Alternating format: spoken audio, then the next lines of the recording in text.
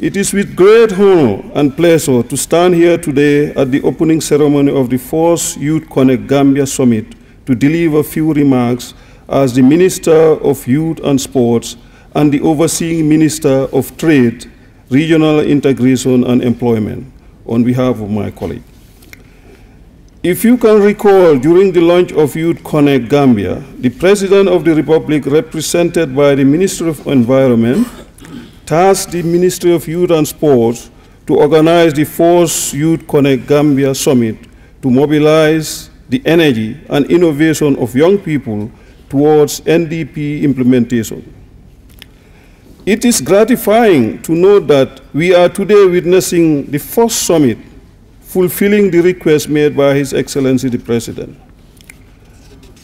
Mr. Chairman, this 4th Youth Connect Gambia Summit aims to initiate policy dialogue, program harmonization and partnership to achieve the goals of Youth Connect Africa in the Gambia, mobilize youth and youth development actors to actively participate and support the implementation of National Development Plan and United Nations Sustainable Development Goals. The summit is also aimed at bringing together over 200 policymakers and policy influencers, including young people, to discuss a wide range of issues affecting them and find innovative and sustainable solutions relating to employment creation, access to ICT, closing the gender gap, and nurturing young people as the future leaders. The summit will equally provide a platform for young people to pitch their business ideas, thus creating the opportunity for partnership and/or attracting investment.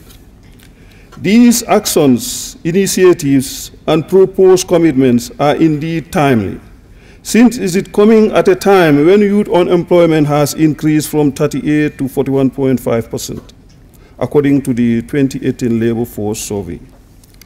It is therefore crucial for all actors and stakeholders to support and empower our youth in skills development, employment opportunities, and education.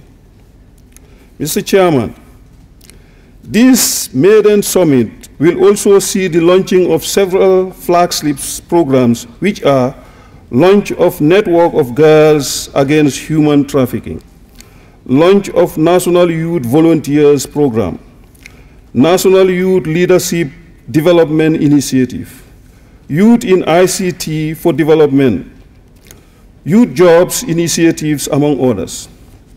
My ministry and its satellite institutions are ready to work with all relevant partners to ensure that these programs are successfully implemented for the attainment of the Youth Connect Gambia goals and, by extension, the NDP priorities. However, in order to achieve the stated goals of Youth Connect Gambia and the NDP, we need a well-disciplined youth population.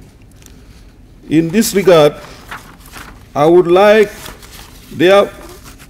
therefore advise the youth to be more responsible, committed, hardworking, and make best use of the available facilities, the provided resources, and conducive environment.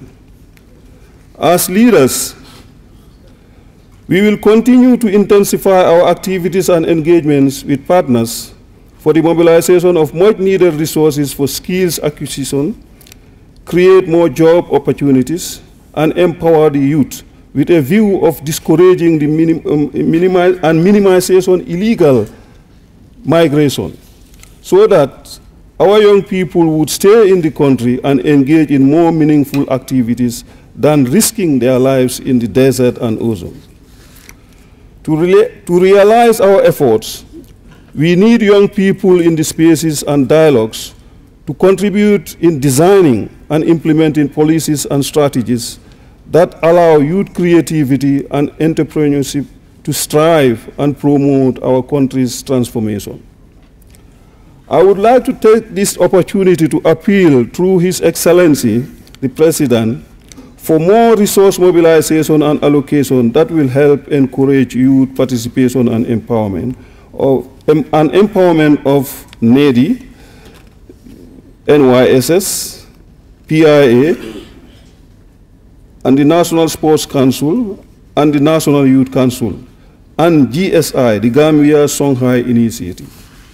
May I seize this opportunity once again to reaffirm my ministry's commitment and determination for the achievement of Youth Connect Gambia, and therefore appeal for more support and collaboration from other ministries, departments, and development partners.